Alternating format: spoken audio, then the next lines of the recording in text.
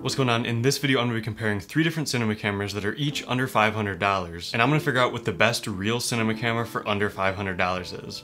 Now, it's really hard to find a real proper cinema camera for under $500, and because of that, I believe this is pretty much the first YouTube video about this, but it was definitely a struggle finding 3 real cinema cameras for this price. So the 3 cinema cameras I'm going to be comparing in this video are the Sony FS100, the Zcam E1, and the Blackmagic Pocket Cinema Camera Original. Now, 2 of these cameras, the FS100 and the Blackmagic Pocket Cinema Camera, are true cinema cameras. You really can't debate that. They're real, dedicated cinema cameras. But the Zcam E1 is a little bit debatable if it's a true cinema camera or not, but after some debating, I decided to include it because Zcam is pretty much a cinema camera company, and the features included in this camera are pretty cinema camera oriented. However, I understand that it might not be a specific cinema camera, but also finding 3 cinema cameras was very difficult for this, and I didn't want to do just a 1v1 comparison between the FS100 and the Blackmagic. So either way, after some contemplating, I decided to include the Zcam. And some of the results definitely might surprise you with this camera, and honestly with all these cameras, so definitely stay tuned. Now before we get into this is going to be a pretty long and in-depth video, and there's also going to be a lot of jumping around. I worked on this video for the past few months, and I filmed it over like a week and a half, but basically this video took a huge amount of time and energy and money to make, but I really hope it helps you out if you're looking into this budget. I'm sure there's a lot of people that want to get into filmmaking and have a $500 budget, and there's really not very many resources on the internet, so I really hope this video helps you out, and if you want to support me, definitely feel free to go out and hit the like button, subscribe, and leave a comment on this video. That'll really help me out, and it's all free. So now that we got all that out of the way, let's just get right into this video.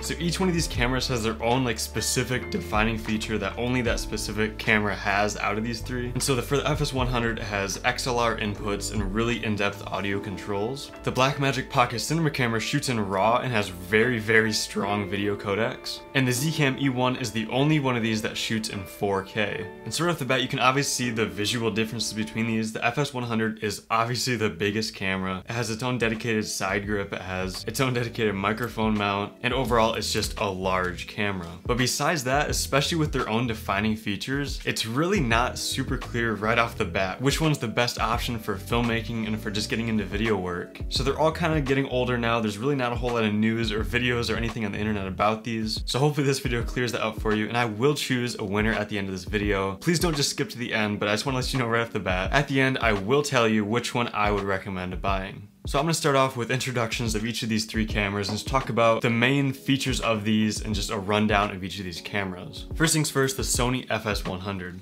So this is of course a Sony camera. It was released in 2011. This camera has a super 35mm sensor with a 1.5 times crop, and it has Sony's E-mount. So of course the E-mount is a super flexible lens mount. You can adapt Canon EF lenses, Nikon lenses, as well as basically any sort of vintage lens to this mount because of its short flange distance. Now this was Sony's entry-level cinema camera in their lineup when it was released. It was basically Sony's direct competitor to the Canon C100, and this camera records up to 1080p video at 60 frames a second, as well as 30 and 24 frames a second in 1080p. So when this camera was released in 2011, it costed $5,000. However, now you can pretty easily find it on the used market for between $450 and $650. Next up, we have this tiny camera right here, the Zcam E1. So this camera was released in 2016. I believe it was Zcam's first camera. And of course, if you know Zcam, they make a lot of fantastic cinema cameras now, obviously at much higher price points, but this is basically their introduction into the camera world. So this has a Micro Four Thirds mount as well as a Micro Four Thirds sensor with a 2 times crop factor.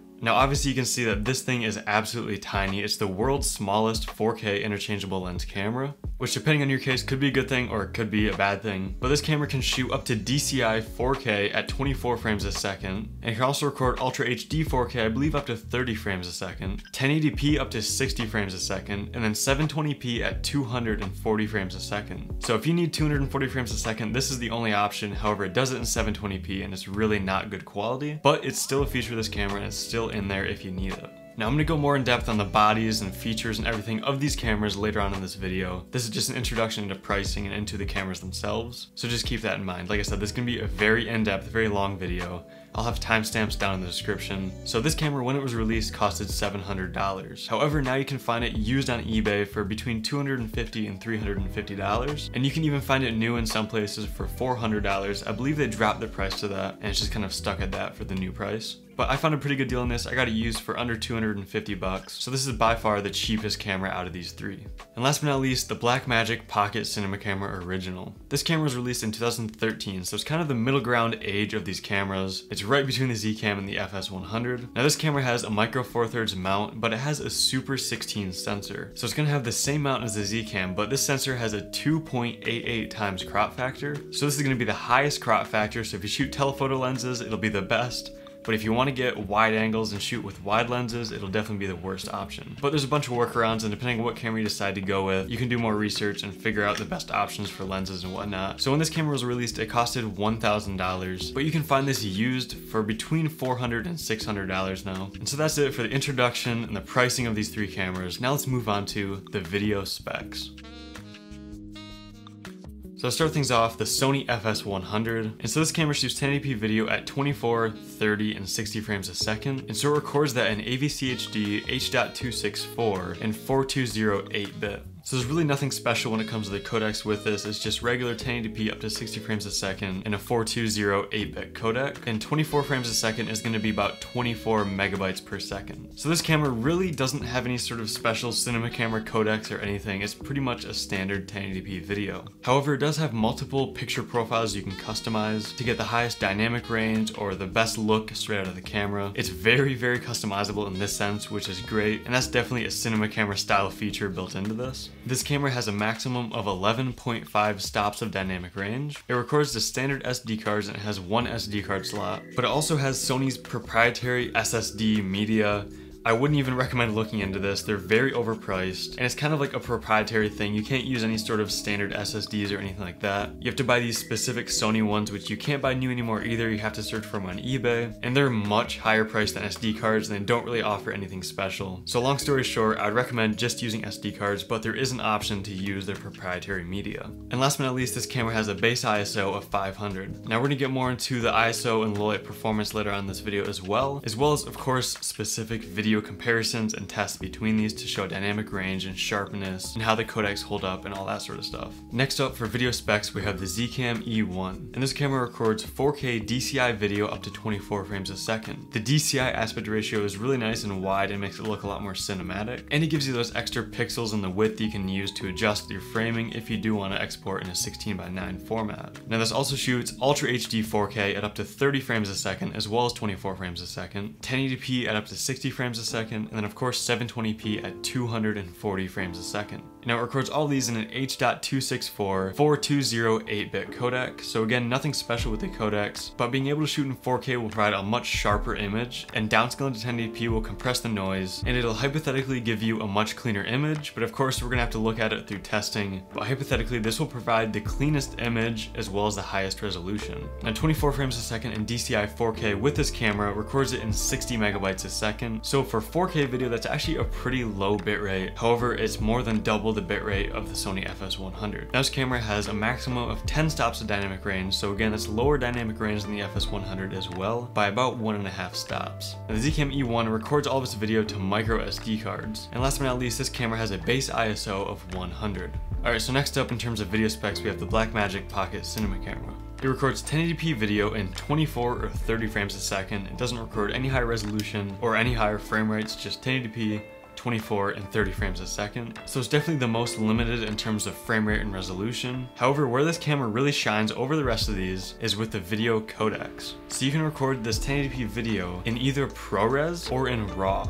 And so in ProRes, you can record ProRes Proxy, ProRes LT, ProRes 422, or ProRes 422 HQ. And every single one of these are going to be a 10-bit 422 codec, which will provide a huge amount of flexibility for color grading without breaking down or anything like that, like an 8-bit 420 codec would. But then it also shoots in Cinema DNG RAW which is a 12-bit RAW codec, which provides an insane amount of flexibility for changing your ISO in post, changing your exposures, changing your white balance. RAW is basically the best video quality you can get with any camera, and the fact that this shoots RAW for this price point is insane. However, I want to be upfront, all of the footage that I shot with this camera for this video is in ProRes 422 HQ. So this is the highest non-RAW codec you can shoot with this camera, and 24 frames a second footage with ProRes 422 HQ is about 176 megabytes per second. So this still records a huge amount of data and has a huge amount of flexibility. However, it's much easier to work with than RAW. And the best part is this records all this to regular SD cards. So you don't need an external SSD or like a RAW recorder or anything like that. Now I think the only reason it's able to do that is because it only shoots in 1080p. If it's shot in 4K, you would definitely need some form of faster media, which would be way more expensive. So I think it's awesome that it can do that on just SD cards built into this camera. And last but not least, this has a base ISO of 800.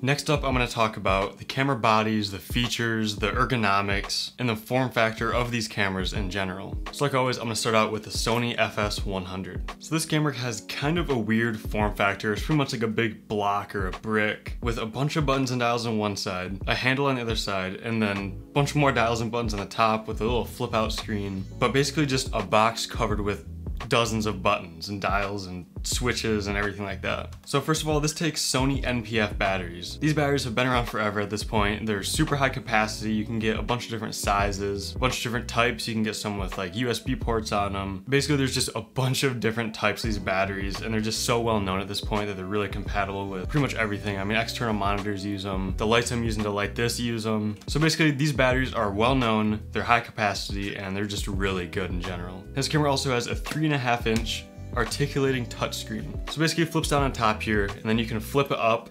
So you can look at it like this. You can flip it around 180 degrees if you're filming yourself. And then you can also flip it back down facing straight up, so it's just flat against the body still.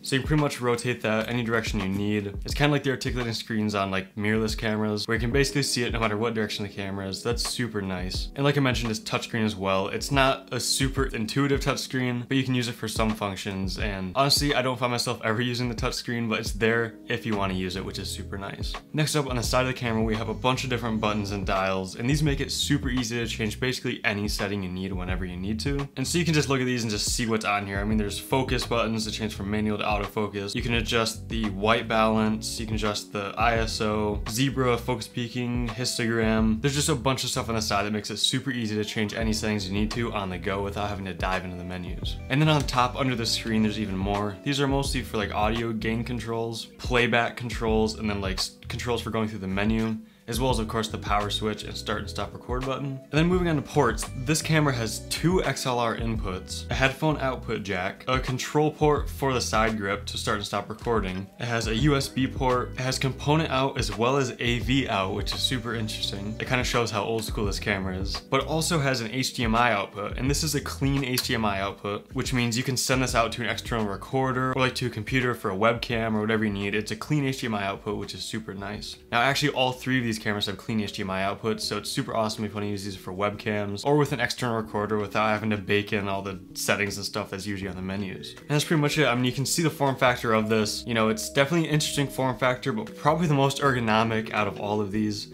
even though it is pretty much just a big box. I mean, this camera is just definitely the best for just ease of use, for changing settings, for adjusting stuff, dialing in exposures and focus and all that. This camera is great. So next up, the Zcam E1. This one's pretty quick and simple. It's this tiny little like action camera shaped camera. There's 5 buttons on the back, a mode button, function button, which you can set to a couple different settings, up down arrows and a menu, as well as the power button on the front and record button on top. And that's the only buttons this thing has. So to change almost any settings, you have to go into the menus. There's not a touch screen either, it's just a 2.5-inch LCD screen. So you have to go into the menus, press these up and down arrows, figure out which direction is which, you know, scroll through stuff, press enter, scroll through more. It's not fun, and it takes a long time to change anything with this. Like literally even changing your ISO or your shutter speed or your white balance. It just takes way too much time, and it's really not very fun to use. And besides that, there's of course the 3.5mm microphone input. There's a micro USB, a 5-volt DC input, which is super cool, a mini HDMI, so it's not micro HDMI, which would have really sucked because micro HDMI is the worst. Mini HDMI, It's not super bad, it's still a really small, easily breakable port, but it's better than micro HDMI. Then also has an I/O jack. Honestly, I'm not sure exactly what this is used for, but it's there if you need it. And that's basically it. Like I said, this thing has really bad ergonomics. There's no grip to hold it. There's really no easy way to hold this thing. The next up, the Blackmagic Pocket Cinema Camera. So this has a 3.5-inch LCD screen. It's not a touchscreen either, which also kind of sucks. But it does have more buttons. So on the top you have your record button, your playback controls. Then on the back you have your iris button, focus button, up, down, left, right arrows, an OK button, menu, and then a power button. And so that's all the buttons on this. It's still kind of a lot of messing through menus and just, you know, clicking through stuff, enter, back, click down, down, down, over, you know, all that sort of stuff. However, the good thing about this is really not a whole lot of settings you can change in the first place. So for the most part, you kind of set stuff how you need it and then just go from there. So it's definitely better to use than the Z-Cam, but nothing compared to the FS100. You still have to go into the menus to change all the stuff. And then when it comes to ports on this, there's 5 ports. So there's a 12-volt input, so you can run an external battery, which you're definitely gonna need because this battery barely lasts any time at all. Like, it's terrible. So you pretty much need to run an external battery with this. It has a micro HDMI, which sucks. This is so easy to break, but of course it's a clean HDMI output. If you treat it well and don't bump it at all, it'll still work great. Then you have a 3.5mm mic input, 3.5mm headphone output, as well as a remote cable, so you can basically have a remote start and stop function for this. Like I said, the battery's terrible on this. You really need to use that 12-volt input and use a dummy battery or an external battery solution. But this also has a small grip. It's kind of like a mirrorless camera, so it has this little grip right here that you can hold on to, but it's just really not good. I mean, it's not very deep. It's kind of hard to hold like this. You're honestly best off building this into a rig as well, which kind of defeats the purpose of its pocket cinema camera status. But if you're not having this on a tripod or like mounted to something, you probably want to build out a rig and have like some sort of other handle to hold on to. Alright, next up, video assist features. So this will be a pretty quick segment. I just want to talk about the assist features you get with each of these cameras because all of them are a little bit different, and having the extra assists like focus peaking, focus magnification, and stuff like that is really useful for recording video. So the Sony FS100 has focus peaking, it has focus zoom assist, where you can crop into the image to check focus on a specific spot. It also has zebras as well as a histogram. And a lot of these can be turned on and off with just buttons on the side of the camera, and overall has pretty good assist features for checking things like your exposure and focus. Now the Z-Cam E1 has none of this and also has the smallest screen, which makes it the most difficult for checking focus and exposure and framing and everything like that. So this camera only has a zoom in focus assist. You can assign a button in the menu to essentially crop in to check your focus, but there's no histogram, there's no focus peaking, there's no zebras, there's nothing like that. So it's very hard to tell if you're in focus, if you're exposed correctly or anything like that with this camera. And next up, the Blackmagic Pocket Cinema Camera. This has focus peaking as well as a histogram and zebras. You can't crop in to check focus, which kind of sucks because all these kind of have small screens on them. However, focus peaking is a big help, and having a histogram and zebras are also great for checking your exposure. Next up is ISO performance. So for the Sony FS100, up to 1600 ISO looks pretty clean. Of course, it's going to be the best at its native ISO of 500. But I was honestly surprised that up to 1600 ISO looks pretty clean, and even up to 3200 ISO with some light noise reduction is pretty usable.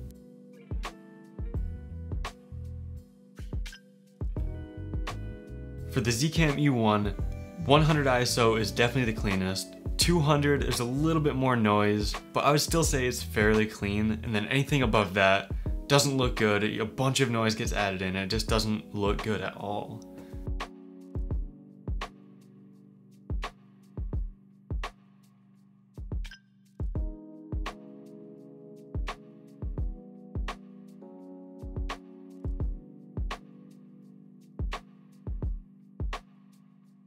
Next up, for the Blackmagic Pocket Cinema Camera, anywhere from 200 to 800 look really good, and even 1600 isn't terrible with a little bit of noise reduction. Try to stick to 800, which is native ISO if you can.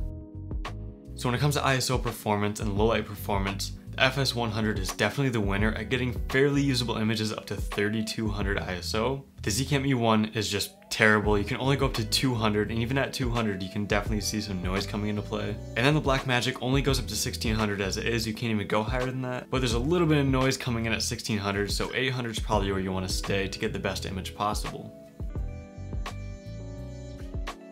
Next up, we have autofocus. This will be a pretty quick category as well, because none of these cameras have very reliable autofocus at all. And honestly, for any sort of professional work or anything that's important to record, I wouldn't trust the autofocus with any of these. Now that's understandable because all of these are pretty old, and old technology autofocus is not very good in the first place. However, I'll post some examples on screen of how fast it is. I would say if anything, the FS100 has the most reliable and the best autofocus. But again, I really wouldn't trust any of these. I can maybe trust the FS100 in a studio setting like with what I'm doing right now. But honestly, for anything important, I would just rely on manual focus. However, all of these do technically have autofocus.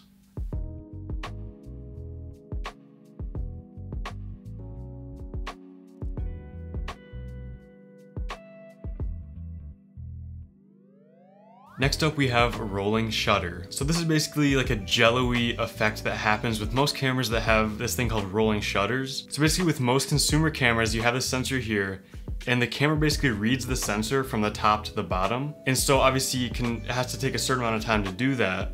And so if you're moving sideways during that, it'll scan the top at one point, but by the time it gets to the bottom of the sensor, the camera might already be moved a little bit, and so it'll kind of look skewed and make things look warped at an angle. And this effect does not look very good, especially when you're panning really fast with some cameras. Now it's kind of a special case type of thing where you might not always notice it. And if you're doing something obviously like what I'm doing here, you would never notice any sort of rolling shutter. Even if I move my arm around really fast or do anything like that, you probably wouldn't notice it. However, when you're shooting handheld, it can sometimes just make the footage look a little jello-y and wobbly and wiggly, and it looks kind of weird. And so I attached all these cameras together and did a rolling shutter test where I basically just panned back and forth really fast. And so after doing this test, I concluded that the Sony FS100 has the best rolling shutter resistance, or the lowest amount of rolling shutter. The Blackmagic Cinema Camera Original is second place, and then the Z-Cam is definitely last place. It has quite a bit of rolling shutter. Everything looks really warped. And honestly, all these have a little bit of rolling shutter. You can see that all of them have like an angle in that straight up line.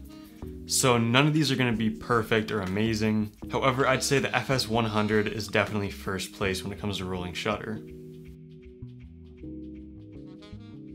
And now speaking of rolling shutter and shooting handheld, all these cameras are such different form factors, and of course the Z-Cam is so small and the FS100 is pretty big and heavy. The look out of holding these handhelds is going to be completely different on all of these, and so I did a test basically holding these cameras, just the cameras with no accessories, no attachments except just a lens on them. And I just held each of these cameras as steady as I could handheld to kind of see like what kind of results you can get if you don't have any sort of rig or stabilizer or tripod. And of course, after looking at the footage, the FS100 looks the smoothest because of course it's the heaviest. It's going to kind of soak up those little jitters your hands have. And then the Blackmagic Pocket Cinema camera has a little bit of a grip on it, so you can kind of hold it like a regular like DSLR, but it was still super light and you get a lot of jitters out of it. And of course the Z-Cam, there's really no good way to hold this at all. It's just a little box. And so there's not really a good way to hold it or anything like that. I just kind of had to hold it like this basically. And this definitely had the most like jittery effect because it's just so hard to hold. And it's such a light camera.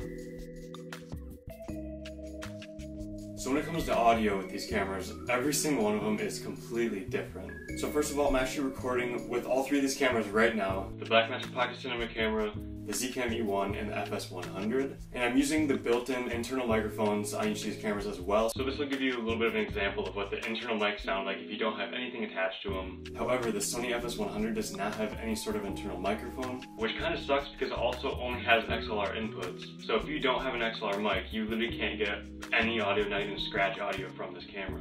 But let's fly through this before you click off because this audio probably isn't the best. So the Sony FS100 has 2 XLR inputs, and so this is awesome for professional audio. This camera also has a 3.5mm headphone output jack, so you can monitor your audio while you're recording. However, like I said, the FS100 doesn't have a 3.5mm mic input.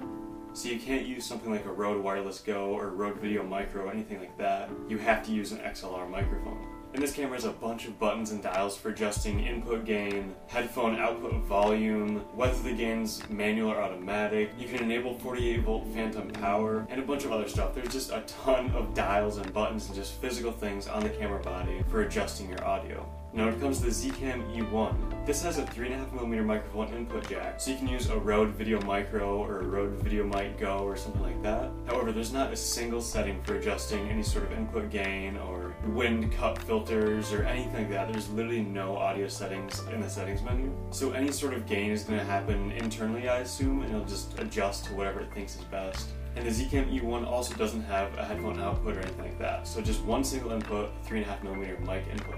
Next up, the Blackmagic Pocket Cinema camera. This camera has a 3.5mm mic input as well as a 3.5mm headphone output. Now there's no physical buttons or dials for adjusting the gain or the volume for the headphones. However, there is a settings page in the menu for adjusting gain, and there's a fair amount of control. It's not a whole lot, but there's definitely more than like the Z-Cam. I'd probably recommend getting like an XLR preamp so you can plug in a professional microphone, and it'll have a much better preamp than is built into the camera. However, nothing can beat the FS100 with its 2 XLR inputs, a bunch of physical dials and controls for adjusting it, as well as a headphone output. The FS100 is definitely the best option for audio.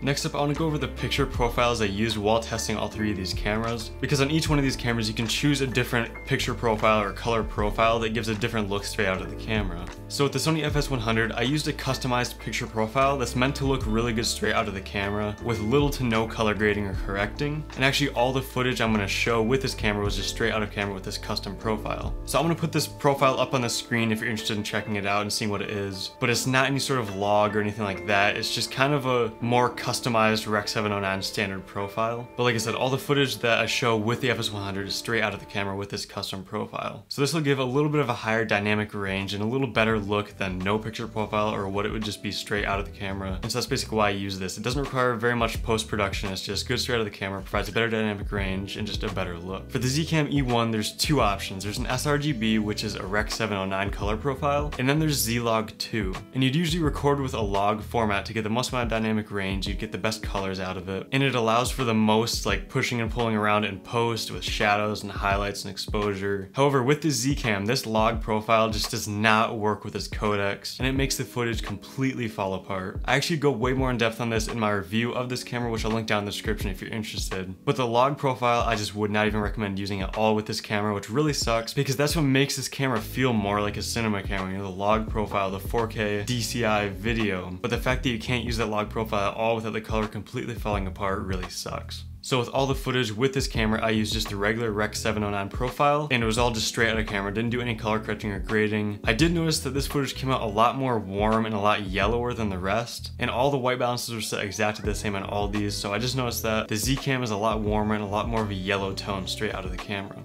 Next up, with the Blackmagic Pocket Cinema camera, I shot this in the film profile. So this has a film and a video profile, and the video profile is more of a Rec 709. It has a lot more contrast, a lot more saturation right out of the camera. However, the film profile is a log profile, so it's going to be really flat out of the camera, but give the most dynamic range, the most ability to just do anything you need to in post-production with saturation, contrast, exposure, anything like that.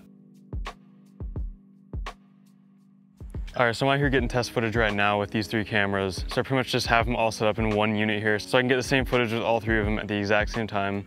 So with all these, I'm recording the highest resolution and frame rates and pretty much the highest quality that I can with each of these 3 cameras.